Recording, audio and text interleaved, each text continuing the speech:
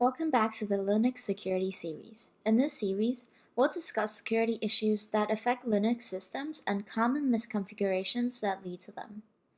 Privilege escalation is a way that attackers can escalate their privileges on a system. For example, let's say that an attacker has gained access to your web server, but only as a lower privileged user. They cannot read or write sensitive files, execute scripts, or change system configuration. How could they compromise your server and maintain their access there then? If they can find a way to trick the system into thinking that they're the root user, the attacker can carry out much more powerful attacks like reading and writing sensitive files and inserting permanent backdoors into the system. And this is where privilege escalation comes in. Today, let's talk about how attackers can exploit an overprivileged process to escalate their privileges. An overprivileged process is a process that is running with more permission than it requires. There are security risks because if an attacker can hijack that application that runs with high privilege, the attacker can gain its permissions on the system. Let's say that a web application suffers from a classic command injection attack. The application allows users to read a file by submitting the file name via a GET request parameter. The application's PHP source code looks like this. It retrieves the URL parameter from the user and then concatenates it directly into a system command.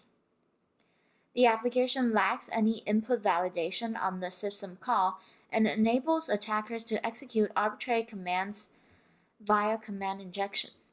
For example, the attacker can execute system commands by injecting into the system file name parameter. This will cause the application to execute this command, which will print the contents of abc.txt and then list the contents of the current directory. But what if the web application has root privileges? Then the attacker can do a lot worse because the injected command will also run under root privileges. For example, the attacker can use the command injection to add themselves as a root user by editing the etc password file. Since 0 is the UID of the root user, adding a user with the UID of 0 will give that user root privileges. The user will have the username of Vicky and an empty password. This command is normally not possible for normal users because only privileged users can modify the etc password file. But since the web application is running as root, the command succeeds and the attacker gains root privileges to the system. And overprivileged processes are not only a danger when attackers can execute arbitrary code. Let's say that a path traversal attack also exists on this endpoint. The attacker can read files outside of the current directory by using the sequence .. in the file name parameter to escape the current directory. So the attacker can read the etc shadow file with this vulnerability. The etc shadow file is a file in Linux systems that contains the hash passwords of system users. It is only readable by privileged users. And if the web application has the permission to view the etc shadow file, an attacker can utilize the path traversal vulnerability to read this file.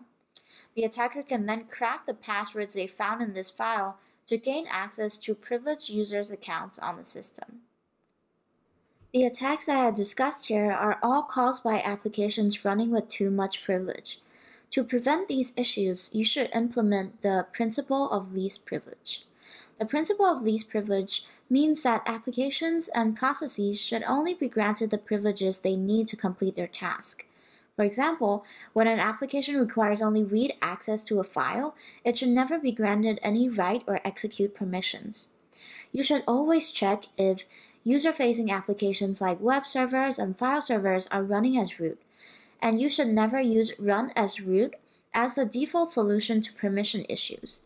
You can grant application precisely the permissions that they need instead. This will lower your risk of a system compromise during an attack. Thanks for watching, and next time we'll dive into more privilege escalation techniques that attackers can use to compromise your system.